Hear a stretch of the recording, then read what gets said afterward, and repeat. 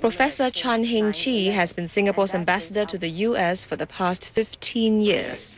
She received the Public Administration Gold Medal in 1999 and the Meritorious Service Medal in 2005. And now, the Distinguished Service Order. I was pleasantly surprised. I hadn't been thinking of awards, and I didn't think I was eligible for anything anymore. The Distinguished Service Order also goes to UOB Chairman Wee Cho Yao for his community work with the Nanyang Technological University and the Singapore Federation of Chinese Clan Associations. Singapore Children's Society Chairman Ko Chun Hui is one of 5 recipients of the Meritorious Service Medal, the second highest National Day honour this year.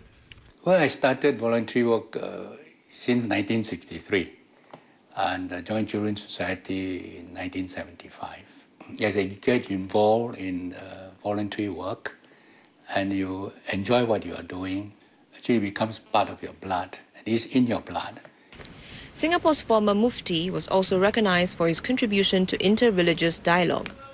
It's very rare in other countries that the religious group can get together, sit and discuss and have meal or accept to live in a harmonious way of life. So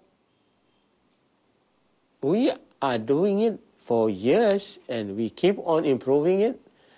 The other recipients of the Meritorious Service Medal are Changi Airport Group Chairman Liu Man Leong, President Emeritus of the Nanyang Technological University Dr. Su Guan Ning, and NTUC President John De Peva.